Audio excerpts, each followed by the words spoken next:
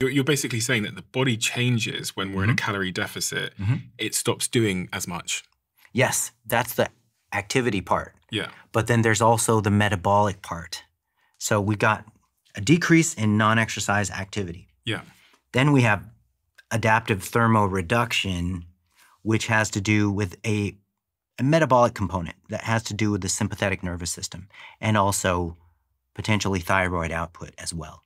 So there's this metabolic change that goes on, and there's behavioral or activity change that goes on. So when people say I've got a slow metabolism, they might be telling the truth. When people say I have a slow metabolism, what's usually happening is they have a pretty massive drop in NEAT or non-exercise activity to the order of 200 to 300 calories.